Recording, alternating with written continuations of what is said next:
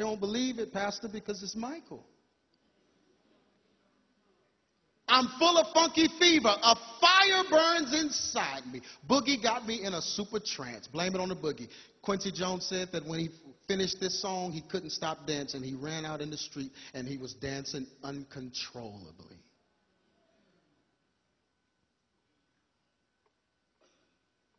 Oh, I'm not done. I haven't even started. There were 3 ways Michael Jackson would get his songs. You got to hear this part. Because I believe this is what led to Michael Jackson's death. I hope they come talk to me about it, because I'll give them some information from the Holy Ghost. I don't need a forensic scientist. Look at somebody and say, all you got to do is ask God. God laid this out to me as plain as day. The 3 ways Michael Jackson got his songs. The first way, Michael Jackson said, he told Martin Brashear on an interview that he would climb a tree called the Giving Tree, tree of knowledge. Tree of knowledge. He'd climb this tree and he would get his songs.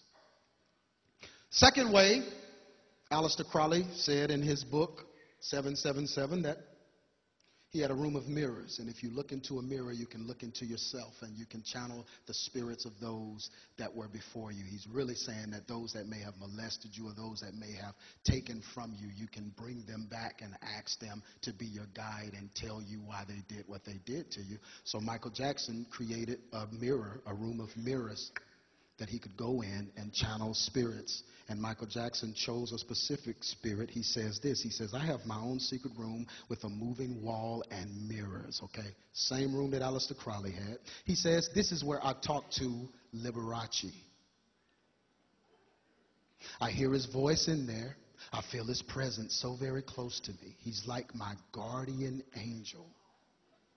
He even gave me permission to record his title, I'll Be Seeing You. That's in the Psychic News in 1987. Liberace? Homosexual. Flamboyant homosexual.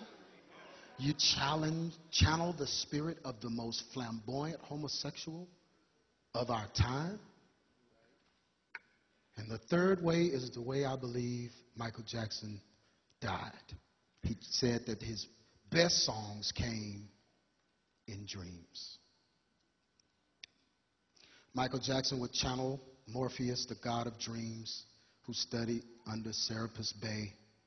Serapis Bey is the image that Catholics use as the image of Christ, but it's not. He has the Ra, the sun god, behind his head. He looks just like Christ, but it's not. Just like Semiramis and Nimrod, that whole thing I told you about earlier.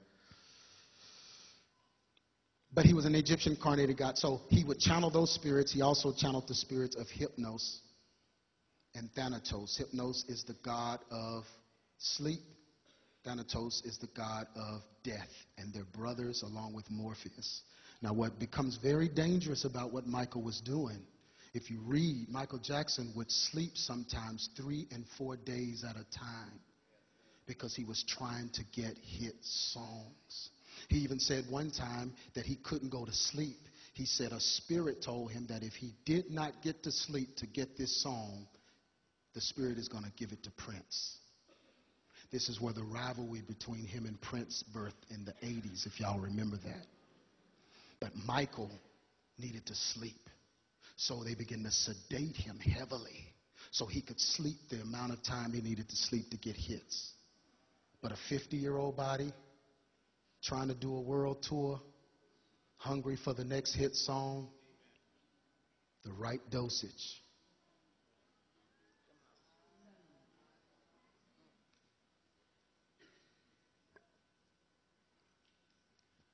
I know some people are saying, well, you haven't really convinced me.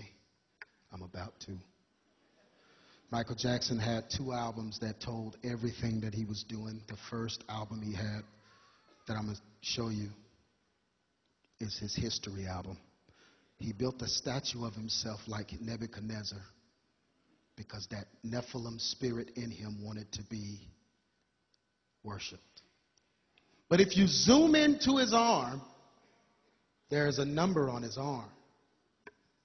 And that number is 777.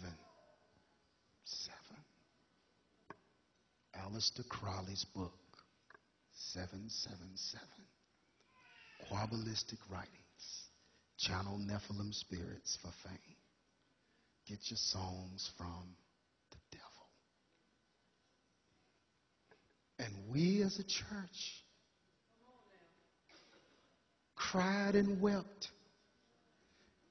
Me and my wife was in Chicago when Michael Jackson died and turned on the TV. And Sweet Holy Spirit Church in Chicago came on TV and said, we're going to have a memorial service for Michael Jackson. The whole church wore one glove. The choir wore one glove. And they began to have altar call doing Man in the Mirror in the church, worshiping Michael Jackson in God's house, a channeler of Nephilim. What are our young people supposed to think when they're wrestling in the bed with stuff in the middle of the night? Night crawlers creeping in their room and sending signals and messages in them. And we as a church